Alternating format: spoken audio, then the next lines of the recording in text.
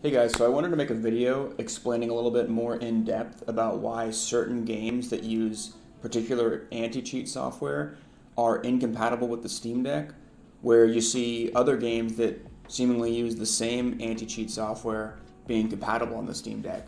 So what's up with that? Why aren't all of these games compatible on the Steam Deck, or why aren't they all not compatible on the Steam Deck? So that's what this video is going to explain to everybody and hopefully shed a little bit of light on how close some of these games are to being compatible on the Steam Deck. Okay, so if you go on ProtonDB, it's a really good resource to show you what games work on the Steam Deck and what games need tinkering or what games just don't work at all. So one example of a game that notoriously did not work because of easy anti-cheat is Fall Guys, and now it works, right? Here are people on the Steam Deck running this game and it's working fine with easy anti-cheat. If you go to another popular game, Lost Ark, this also uses easy anti-cheat, but it's borked. So what exactly is happening? If they both use easy anti-cheat, why does Fall Guys work but Lost Ark doesn't work? And if you scroll down to some of these, they're doing something very weird, right? They're taking this file and they're putting it into the game directory, hoping that that'll fix easy anti-cheat and allow it to work on the Steam Deck, and it's not working. So why is that? Why doesn't Fall Guys need you to do that? And what other games are in the same situation? So some of you might be familiar with this particular case because it was actually in a lot of news headlines when it first came out. But this is the developer of Warhammer Vermintide 2 that uses easy anti-cheat. And when the Steam Deck was announced and it started coming out, the word to developers was how easy it was to just implement the Linux version of anti-cheat, specifically easy anti-cheat, into your game, and it'll just work out of the box with a couple clicks. So this developer said, actually, that's not the case. There are two versions of easy anti-cheat. There is one that uses the Epic Online Store login credentialed information, and there's one that's sort of standalone, and that's the older version, and many games, the majority of games using easy anti-cheat, they're using this standalone version that does not interface with the Epic Online Store. Epic, the creators of Fortnite, they are the ones that also own easy anti-cheat. It's another one of their products that they sell. So this guy's coming out and he's saying, hey, I'm a developer. It's really not that easy. You have to change a lot of things with the game and recompile it to get Linux easy anti-cheat to work. We have to upgrade to the Epic Online Store version. And he's also claiming that that might mean that every single player of their game has to also log into the Epic Store. Don't worry, that's not the case. So a couple articles just a few weeks after that are saying, with the work of Valve and Epic working together, which is weird because they're competitors, they made it a lot more simple for games like Warhammer Vermintide 2 to implement easy anti-cheat, even if you have the standalone version. So as a software developer myself, the very first thing you want to look at when you try to do something like this is the official documentation. So Valve, helpfully enough, they added official documentation with links to exactly what to do for easy anti-cheat, and they make it seem pretty simple. So this right here, I'll zoom in. This is going to be the key issue that is holding games like Lost Ark back, and it's going to be very mysterious at the end why they don't finish the setup with this. So the first thing you need to know is you have to take this anti-cheat file right here and add it to your published version of the game alongside with all the Windows anti-cheat that already works. So you just include this file, right? You publish a new build that has this file in it.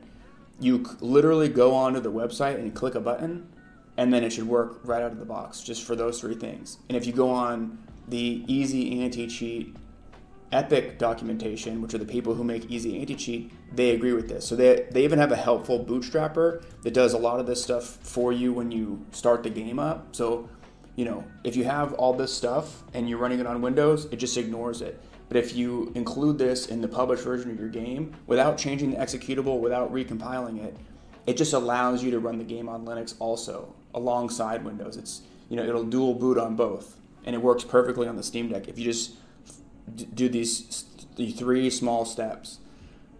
So then they actually give you a link to the client module, how to do that. And so if you're a developer, you have developer access keys to this utility website that allows you to publish your builds. And all you need to do is activate the build for Linux. That's it.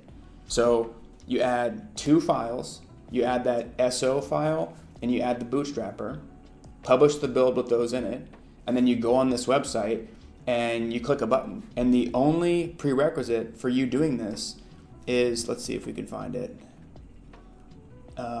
You have to have version 1.14 or later.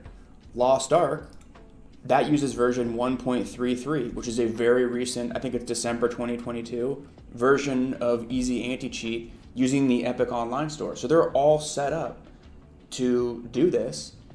They're just not clicking a button. So it looks like what these people are doing on ProtonDB is they're attempting to do this for Lost Ark. So like you saw in the documentation, if Lost Ark developers wanted the Steam Deck Proton Easy Anti-Cheat layer to work, they would have included this .so file in their build along with that bootstrapper. And these players are just trying to do that for them. But like you saw, they have to go and activate that build on Linux because the server side is going to say, okay, I see that you've connected. I see that your client, which is the installed version on the Steam Deck, is sending information to my server, but I haven't authorized Linux as an activated build on my server, so I'm just going to unauthenticate you and kick you off of the game. And that seems to be what's happening with Lost Ark. So if you're like me, this is almost more confusing now, given all of this information. So the only thing that I could suspect as to why Lost Ark specifically hasn't done any of this is that it's some kind of business decision with Amazon Games, who they publish Lost Ark for the West. I think Lost Ark is a Korean game, and it's published from some Russian company. I don't, correct me if I'm wrong in the comments, I don't really know much about the international version, but the North American version is published through Amazon. And Amazon, has a lot of competitors, and maybe, this is my thought, that they're in the market for something like a Steam Deck and their Luna product, and they think that the Steam Deck's going to cannibalize it somehow.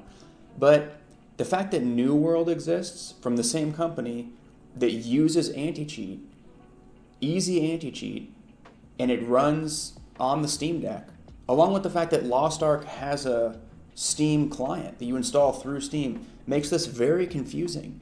So just to recap, Lost Ark has an Easy Anti-Cheat version that allows you to do the 3 easy steps listed in both Steam and Easy Anti-Cheat's official documentation.